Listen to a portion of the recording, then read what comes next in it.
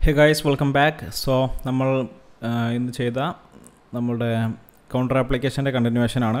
So നമ്മൾക്ക് project മാറിപ്പോയി. ഇതല്ല നമ്മളുടെ പ്രൊജക്റ്റിലേക്ക് പോവാം.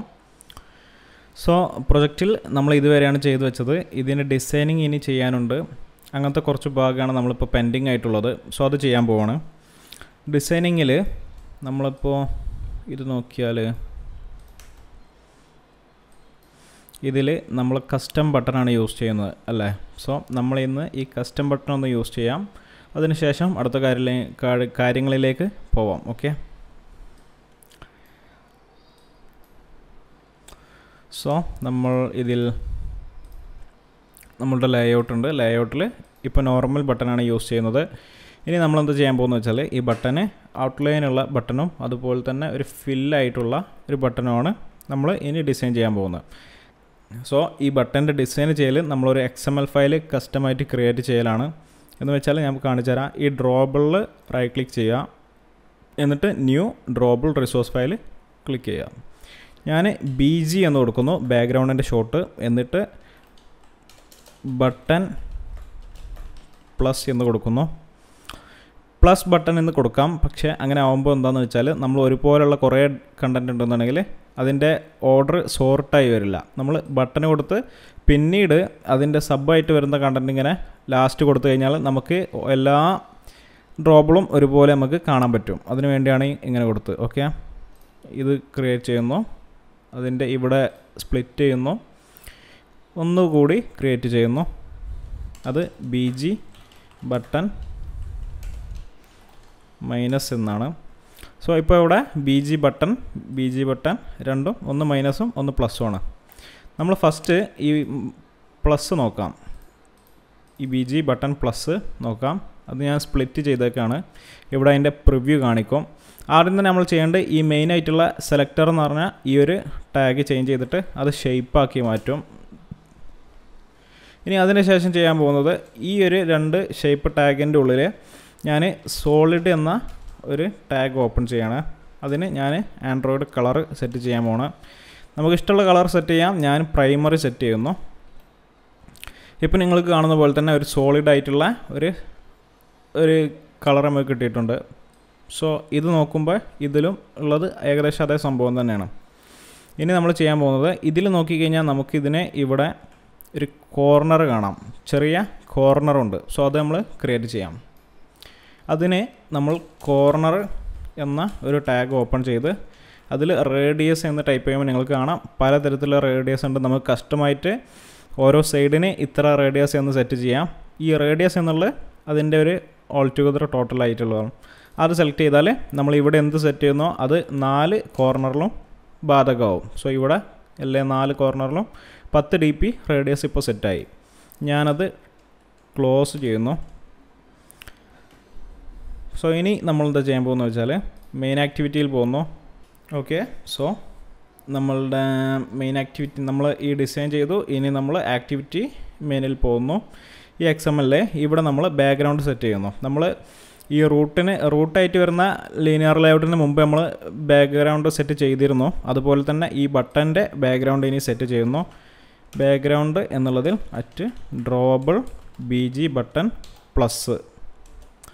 ഇപ്പോൾ നിങ്ങൾക്ക് കാണാം ഇത് ബാക്ക്ഗ്രൗണ്ട് കസ്റ്റം ബാക്ക്ഗ്രൗണ്ടായി സെറ്റായി. ഇനി ഇതിലുള്ള ഈ ഒരു ടെക്സ്റ്റിൻ്റെ കളർ, ഈ ഒരു പ്ലസ് സിമ്പിൾ, അതായത് ഒരു ടെക്സ്റ്റിൻ്റെ കളർ ഇനി നമുക്ക് വൈറ്റ് ആക്കണം. അതിന് നമ്മൾ മുമ്പ് ചെയ്ത പോലെ തന്നെ text colour @Android white. Okay, ഇപ്പോൾ ഈ ഒരു ബട്ടൺ ഏകദേശം റെഡിയായി. ഇനി അതിന് കസ്റ്റം വിഡ്ത്ത് കൊടുത്തു കഴിഞ്ഞാൽ ഒന്നും കൂടി പക്ക ആയിരിക്കും. ഇപ്പോൾ നിങ്ങൾക്ക് കാണാം ഏകദേശം ഇതുപോലെ ആയി വന്നിട്ടുണ്ട്. ചെറിയ മാർജിൻ ഉണ്ട്, അതായത് ഇതിൻ്റെ ഇടയിൽ ചെറിയൊരു സ്പേസിങ് ഉണ്ട്. അത് നമുക്ക് സെറ്റ് ചെയ്യാം. ഇനി അടുത്തതായിട്ട് നമ്മളുടെ ഈ മൈനസ് ബട്ടൺ ചെയ്യാം. അത് ഞാൻ സ്പ്ലിറ്റ് ചെയ്യുന്നു. മറ്റേതിൽ ചെയ്ത പോലെ തന്നെ സെലക്ടർ എന്നുള്ള ഷേപ്പിലേക്ക് മാറ്റി. ഇതിൽ സ്ട്രോക്കാണ് ഞാൻ ചെയ്യാൻ പോകുന്നത്. ഈ സ്ട്രോക്ക് എന്ന് പറഞ്ഞാൽ നമ്മൾ ഔട്ട്ലൈൻ സെറ്റ് ചെയ്യാനാണ്. അതിൻ്റെ കളറ് പ്രൈമറി തന്നെ കൊടുക്കാം. ഇനി ഇതിൽ റേഡിയസ് വേണം. അതിന് മുമ്പ് ഇവിടെ നമുക്ക് സ്ട്രോക്കിൻ്റെ വിഡ്ത്ത് ഔട്ട്ലൈൻ ആകുമ്പോൾ അതിന് വിഡ്ത്ത് വേണമല്ലോ. അത് ഞാൻ 4 dp സെറ്റ് ചെയ്യുന്നു. ഇനി നേരത്തെ ചെയ്ത പോലെ തന്നെ കോർണേഴ്സ് അതിൻ്റെ റേഡിയസ് 10 dp സെറ്റ് ചെയ്യുന്നു. ഓക്കെ, സോ ഇത് ഫില്ലായിട്ടുള്ള ഒരു ബാക്ക്ഗ്രൗണ്ടും ഇത് ഔട്ട്ലൈനുള്ള ഒരു ബാക്ക്ഗ്രൗണ്ടും, രണ്ടിൻ്റെ റേഡിയസ് കാര്യങ്ങളെല്ലാം സെയിം ആണ്. ഇനി ഇവിടെ വന്നിട്ട് ഇതിന് ഇവിടെ ബാക്ക്ഗ്രൗണ്ട് സെറ്റ് ചെയ്യാം. അതിൽ ഡ്രോവബിൾ മൈനസ്. ഓക്കെ, സോ ഇപ്പോൾ നോക്കിയാൽ ഏകദേശം നമ്മൾ ചെയ്ത ആ ഒരു സംഭവം ഇവിടെ കിട്ടിയിട്ടുണ്ട്, നമ്മൾ ഉദ്ദേശിച്ചത്. ഇനി ഇതിൻ്റെ വൈറ്റ് ബാക്ക്ഗ്രൗണ്ട് ആയ കാരണത്താൽ ഞാൻ ഇത് ചേഞ്ച് ചെയ്യുന്നില്ല. ഇതിൻ്റെ ടെക്സ്റ്റ് കളർ ബ്ലാക്ക് തന്നെ മതി. വേണമെങ്കിൽ ടെക്സ്റ്റ് സൈസ് നമ്മൾ 25 സെറ്റ് ചെയ്തത് ഒരു 35 സെറ്റ് ചെയ്യാം. ഓക്കെ, ഇനി ഇത് രണ്ട് തമ്മിലുള്ള സ്പേസിങ് കൊടുക്കാൻ നമ്മൾ യൂസ് ചെയ്യുന്നതാണ് മാർജിന്. സോ മാർജിൻ എന്നുള്ളത് ഒരു 5 dp കൊടുക്കാം. സോ ഇതിൻ്റെ എല്ലാ ഭാഗത്തേക്കും 5 dp മാർജിന് സെറ്റായി. ഇനി ഇത് തന്നെ ഞാൻ ഇതിലും ആഡ് ചെയ്യുന്നു. ഇപ്പോൾ ഈ ഒരു ബട്ടൻ്റെ എല്ലാ ഭാഗത്തേക്കും 5 dp മാർജിന് സെറ്റായി. സോ ഈ ഒരു ഗ്യാപ്പ് നോക്കുകയാണെങ്കിൽ ഇതിൻ്റെ 5 dp റൈറ്റിലേക്കും ഈ ഒരു ബട്ടൻ്റെ 5 dp ലെഫ്റ്റിലേക്കും വരുമ്പോൾ ഇത് 10 dp ആണ് ഇതിൻ്റെ സ്പേസിങ് വന്നത്. ഓക്കെ, ഇനി മാർജിൻ എന്നുള്ളത് നമുക്ക് വേണമെങ്കിൽ ഒരു സിംഗിൾ മാർജിൻ ഒരു സൈഡിലേക്ക് മാത്രം കൊടുക്കാം. അല്ലെങ്കിൽ ഇനിയിപ്പോൾ നമ്മൾ ഇൻ കേസ് നമുക്ക് ലെഫ്റ്റിലേക്ക് വേണം, റൈറ്റിലേക്ക് വേണം, ബോട്ടം പാർട്ട് വേണം എങ്കിൽ നമുക്ക് അത് മാത്രം സെറ്റ് ചെയ്യാം. ടോപ്പിലേക്ക് വേണ്ട എന്നുണ്ടെങ്കിൽ കസ്റ്റമായിട്ട് ഇത് നമുക്ക് ബോട്ടം കൊടുക്കുക. അതുപോലെ തന്നെ സ്റ്റാർട്ടാണ്, ലെഫ്റ്റിന് സ്റ്റാർട്ട് എന്ന് പറയും, എൻഡ് എന്ന് പറഞ്ഞാൽ റൈറ്റ്, അങ്ങനെ സെറ്റ് ചെയ്യാം. ഇതിൽ റൈറ്റും ഉണ്ടാവും, പക്ഷെ നമ്മൾ ഇപ്പോൾ യൂസ് ചെയ്യൽ സ്റ്റാർട്ട് എൻഡാണ്. സോ അങ്ങനെ സെറ്റ് ചെയ്യാം. ഓക്കെ, സോ ഇപ്പോൾ ഏകദേശം നമ്മളുടെ ആ ഒരു ലുക്ക് കിട്ടിയിട്ടുണ്ട്. അത്ര ഡീറ്റെയിൽ ആയിട്ടല്ല ഞാനിതിനെ, ഇത് ഒരു സ്ക്വയറായിട്ട് കൊടുത്തു കഴിഞ്ഞാൽ കുറച്ചും കൂടി നന്നായിരിക്കും. ഞാൻ ലെറ്റ്സ് ഇതൊരു 60 dp, ഇപ്പോൾ ഇത് 60, ഇത് ഞാൻ ഇങ്ങനെ കൊടുത്തു. ഇപ്പോൾ ഏകദേശം ആ ഒരു ലുക്കിലേക്ക് ഏകദേശം എത്തിയിട്ടുണ്ട്. സോ ഇത് ജസ്റ്റ് ഒന്ന് കാണിച്ചു തരാനാണ്, അതായത് നമ്മളുടെ ഡിസൈനിങ് ചെറിയ രൂപത്തിലൊന്ന് കാണിച്ചു തരാനാണ് ഞാനിപ്പോൾ ഈ ഒരു വീഡിയോ ചെയ്തത്. ഇതിൽ നമ്മളിപ്പോൾ കസ്റ്റമായിട്ട് 2 ഡ്രോവബിൾ ക്രിയേറ്റ് ചെയ്തു. ഓക്കെ, ഇനി നമ്മൾ ഓൾ ടുഗദർ ഈ ഒരു ലേഔട്ട് എടുത്ത് നോക്കിയാൽ ഇതിൽ ഇവിടെ ആക്ഷൻ ബാർ ഇല്ല. ആക്ഷൻ ബാർ എന്ന് വെച്ചാൽ ഞാനിപ്പോൾ ഈ ആപ്ലിക്കേഷൻ റണ്ണ് ചെയ്ത് കാണിക്കാം.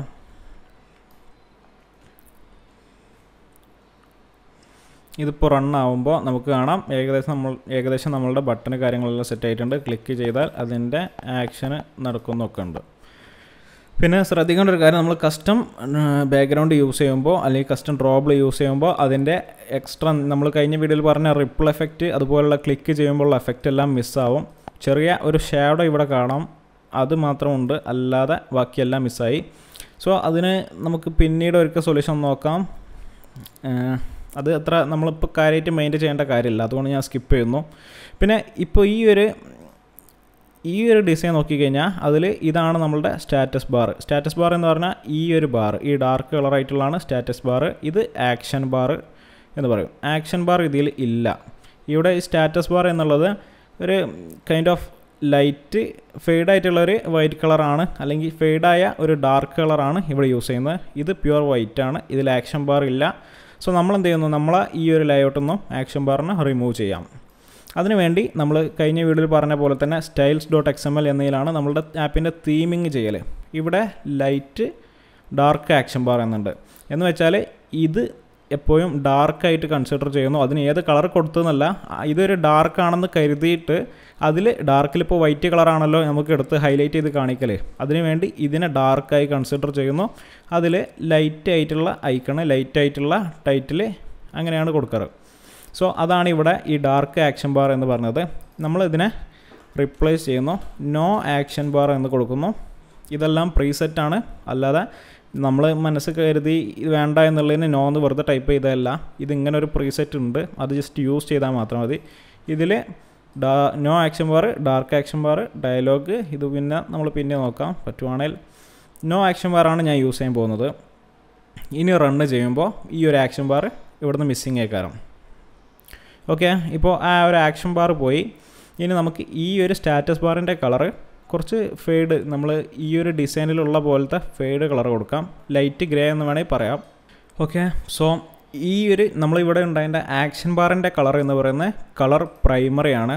ഈ സ്റ്റാറ്റസ് ബാറിൻ്റെ കളർ പ്രൈമറി ഡാർക്ക് എന്നുള്ളതാണ്.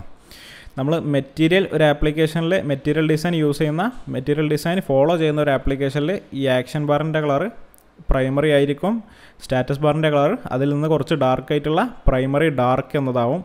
സോ ഇപ്പോൾ നമുക്ക് ഇവിടെ ലൈറ്റ് ഗ്രേ കൊടുക്കണമെന്നുണ്ടെങ്കിൽ നമുക്ക് മാനുവലായിട്ട് ഇവിടെ വേണമെങ്കിൽ സെറ്റ് ചെയ്യാം. ഞാൻ ഇതിൽ നിന്ന് ഗ്രേ എടുത്തു. ഓക്കെ, ഞാനിപ്പോൾ ഗ്രേ കളർ സെറ്റ് ചെയ്തിട്ടുണ്ട്. ഇനി ഇത് റണ്ണ് ചെയ്യുമ്പോൾ നമ്മൾ ഉദ്ദേശിച്ച സംഭവം കിട്ടും. ഓക്കെ, സോ ഈ ഒരു രണ്ട് ഇത് ചെക്ക് ചെയ്യുമ്പോൾ ഏകദേശം സിമിലർ ആയിട്ടുണ്ട്. ഇനി വേണമെങ്കിൽ നമുക്ക് എന്ത് ചെയ്യാം, ഇതിപ്പോൾ ഓക്കെ എല്ലാം സെറ്റാണ്. പക്ഷേ ഇവിടെ ചെറിയൊരു സ്പേസിങ് ഉണ്ട്, അതിന് മാർജിന് യൂസ് ചെയ്യാം. വേറൊരു കാര്യം, ഇവിടെ നമ്മൾ കൊടുത്ത മാർജിന്, ഇതിൻ്റെ ഇടയിൽ കൊടുത്ത മാർജിന് ഇത് ഓക്കെ, പക്ഷേ ഇവിടെ ഈ കൊടുത്ത മാർജിനൊന്നും നമുക്ക് പ്രിഡിക്റ്റ് ചെയ്യാൻ പറ്റില്ല. പല ഡിവൈസിൽ പല റെസൊല്യൂഷൻ ആയിരിക്കും. സോ നമുക്ക് ഈ മാർജിന് പ്രിഡിക്റ്റ് ചെയ്യാൻ പറ്റില്ല. അത് നമ്മൾ ഡൈനാമിക് ആയിട്ടുള്ള കുറച്ച് മെത്തേഡ് ആയിരിക്കും ഫോളോ ചെയ്യൽ. ഇത് ജസ്റ്റ് കാണിച്ചു തരാൻ വേണ്ടി മാത്രം. ഓക്കെ, സോ നമ്മുടെ ഈ ഒരു ഇതിലേക്ക് വന്നു കഴിഞ്ഞാൽ ഇവിടെ ഇതിനൊരു മാർജിൻ ബോട്ടം കൊടുക്കാം. Margin bottom 200 dp. സോ ഇപ്പോൾ ഏകദേശം നമുക്കൊരു ഡിസ്റ്റൻസ് കിട്ടിയിട്ടുണ്ട്. ഇനി റണ്ണ് ചെയ്യുമ്പോൾ നമ്മൾ ഉദ്ദേശിച്ച സംഭവം ഏകദേശം ആയിട്ടുണ്ട്. ഇനി ക്ലിക്ക് ചെയ്യുമ്പോൾ ഇത് മാറുന്നു. ഓക്കെ ഗൈസ്, സോ ഈ ഒരു വീഡിയോയിൽ ഞാൻ ഇത്ര കാണിച്ചു തരുന്നുള്ളൂ. ഡിസൈനിങ് ആണ് മെയിനായിട്ട് ഫോക്കസ് ചെയ്തത്. പിന്നെ ഒരു പറയാനുള്ള കാര്യം എന്താണെന്ന് വെച്ചാൽ, നമ്മൾ ഈ ഒരു മാർജിൻ ഇപ്പോൾ ഇത് 100 dp ആണ് നമ്മളിവിടെ കൊടുത്തത്. ഈ 100 dp ഇത് നമ്മളിങ്ങനെ മാനുവലായിട്ട് സെറ്റ് ചെയ്യാൻ പാടില്ല. കാരണം പല ഡിവൈസിനും പല സ്ക്രീൻ സൈസ് ആയിരിക്കും. അപ്പോൾ ഇങ്ങനെയുള്ള കൊടുത്തു കഴിഞ്ഞാലുള്ള ഇഷ്യൂ എന്താണെന്ന് വെച്ചാൽ, നമ്മളിപ്പോൾ ഇപ്പോൾ സപ്പോസ് ഇവിടെ തന്നെ നമുക്ക് ചെക്ക് ചെയ്യാം. ഈ പിക്സൽ എന്നുള്ളതിൽ ഇതിപ്പോൾ ഉള്ളത് 1080p ഒരു 420 dpi ഇത് വർക്ക് ചെയ്യുന്നത്. ഞാൻ 560 ഇട്ടാൽ കാണാം ഇതിപ്പോൾ ഇത്രയും ഇവിടെ സ്പേസ് കൂടി. ഇനി ഞാൻ ഇതിൻ്റെ തന്നെ ചെറിയ ഇതിൽ ഇപ്പോൾ 560 dpi ഇപ്പോൾ വർക്ക് ചെയ്യുന്നത്. ഞാൻ 400 ഇട്ട് കഴിഞ്ഞാൽ അത് കുറച്ചുകൂടി നമുക്കതിൻ്റെ ഈ പിക്സൽ ചെറിയ പിക്സലുകൾ വേണം നമുക്ക് ചെക്ക് ചെയ്യണമെന്നുണ്ടെങ്കിൽ. ഇതിപ്പോൾ ടാബ്ലറ്റ് സ്ക്രീന്. അപ്പോൾ ഓരോ സ്ക്രീനിലേക്കും നമ്മൾ എന്ത് ചെയ്യണം, നമ്മളുടെ ആപ്ലിക്കേഷനെ ഫിക്സ് ചെയ്തിരിക്കണം. അതിന് നമുക്ക് രണ്ട് മെത്തേഡ് ഉണ്ട്. ഒന്നിക്ക് കസ്റ്റം ലേഔട്ട് ക്രിയേറ്റ് ചെയ്യാം. ഇതിൻ്റെ ഈ ഒരു ലേഔട്ടിൻ്റെ തന്നെ പല വേർഷൻ ക്രിയേറ്റ് ചെയ്യാം. അല്ലാന്നുണ്ടെങ്കിൽ ഡൈനാമിക് ആയിട്ട് നമ്മളൊക്കെ ഫിക്സ് ചെയ്ത് സൈസ് കാര്യങ്ങളെല്ലാം സെറ്റ് ചെയ്യാം. ഈ രണ്ട് മെത്തേഡ് ഫോളോ ചെയ്യാം. പണ്ടൊക്കെ എന്ന് പറയുന്നത് നമ്മൾ പല ലേഔട്ടിലേക്ക് സെറ്റ് ചെയ്യലായിരുന്നു. പക്ഷേ ഇന്ന് അങ്ങനെയല്ല. ഇന്ന് കുറച്ചുകൂടി റെസ്പോൺസീവായിട്ട് നമ്മൾ കുറച്ച് ഫ്രാഗ്മെൻറ്റ് യൂസ് ചെയ്യും. അല്ലാന്നുണ്ടെങ്കിൽ ഡയറക്റ്റായിട്ട് വെയിറ്റ്, ഈ ഓരോ കണ്ടൻറ്റിനും വെയിറ്റ് സെറ്റ് ചെയ്യും. വെയിറ്റ് സെറ്റ് ചെയ്ത് കഴിഞ്ഞാൽ ആ വെയിറ്റ് എന്ന് പറഞ്ഞാൽ ഏകദേശം ഒരു റേഷ്യോ എന്ന് പറയാം. പല കണ്ടൻറ്റും പല റേഷ്യോ ആയിരിക്കും. ആ റേഷ്യോയിലേക്ക് ഇത് ഓരോന്നും ഓട്ടോമാറ്റിക്കായിട്ട് സ്ട്രെച്ച് ആവും. അങ്ങനെയാണ് ഇപ്പോൾ നമ്മൾ ചെയ്യാറ്. ഈ ഒരു വീഡിയോയിൽ ഇത്ര കാര്യം എന്ന് പറയുന്നുള്ളൂ. ഡിസൈനിങ് ആണ് നമ്മൾ കൂടുതലും ഡിസ്കസ് ചെയ്തത്. ഇനി അടുത്ത വീഡിയോയിൽ നമ്മൾ ഒരു ഇൻപുട്ട് ഫോം, ഇപ്പോൾ നമ്മൾ പറയല്ലോ ലോഗിൻ ചെയ്യാൻ യൂസർ നെയിം പാസ്വേഡ് എൻ്റർ ചെയ്യും, അതുപോലുള്ള കാര്യങ്ങൾ. പിന്നെ ചെറിയ ബട്ടൺ ക്ലിക്ക് ചെയ്യുമ്പോൾ അടുത്ത പേജിലേക്ക് എൻ്റർ ചെയ്യുന്നത്, അതെല്ലാം അടുത്ത വീഡിയോയിൽ നോക്കാം. So stay tuned. Thank you for watching. Have A good day. Peace out.